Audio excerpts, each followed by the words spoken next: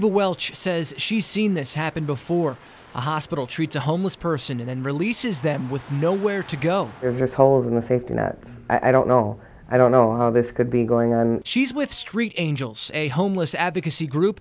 She received these pictures on Monday afternoon showing a homeless man sitting on the sidewalk just outside Aurora Sinai wearing a hospital gown and sweatpants. You don't roll him to a corner and just dump him off half dressed. Welch says before she spoke with the VP of Operations on the phone, she actually came down here to the hospital on Monday to get some answers. I went down there, I went up to the administration office, and I basically demanded a meeting. Aurora Health released a statement saying, quote, "It is clear our protocols and values were not followed, and we're deeply troubled by this.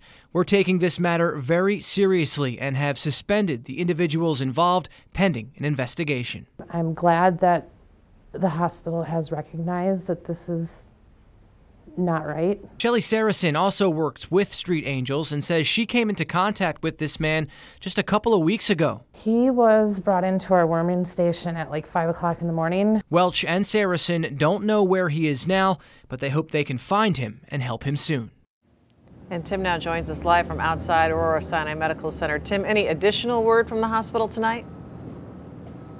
Well, Joyce, the hospital said, Aurora Healthcare has said to us in a written statement, they are working now to make sure this type of thing never happens again. They also say they are creating a task force to ensure that all their patients, especially the most vulnerable, are released safely. And again, the employees involved are suspended pending an investigation. Tim Elliott reporting live.